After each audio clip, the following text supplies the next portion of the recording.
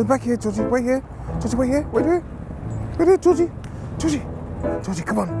In America, I was more, not on the defense, but I think I was more protective of who I was. I think I'm more comfortable in my skin being here in England.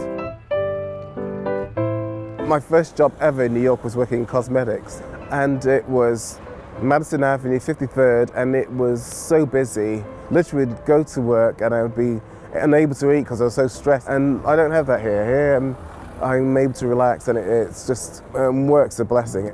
Be with my partner and do something I like. That's my car and that's his car. All right, who's going in? Go on, go on, go find Gil. Where's Gil? This is where we work. Me and the 3 dogs, and my partner Gil. That's Gil on the computer. I was with a friend going around Soho, discovering London, because I hadn't lived in London before. I went to a bar, we bumped in, we just started talking in the bar, and then it's been 14 years.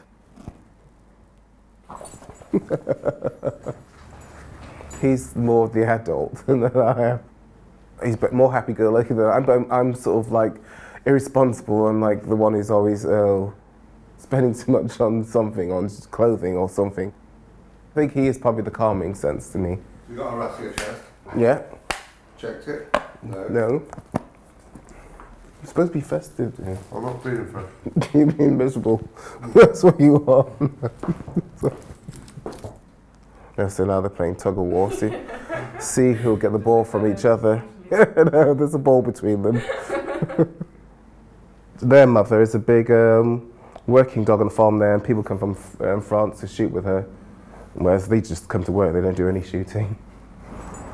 It's funny, if you separate them, they become like really depressed. They're just not independent of each other. But I wouldn't say a favourite. I mean, I like her personality, but I like Mr. Brown. Mr. Brown. Mr. Brown. Mr. Brown. Mr. Brown. Mr. Brown. Mr. Brown, get down. Oh, Mr. Brown. Mr. Brown, you just took my mic out.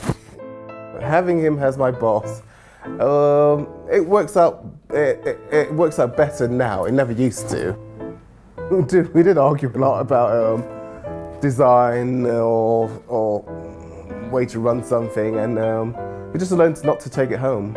I had to sort of like pull back and realise, yeah, he does have the final word.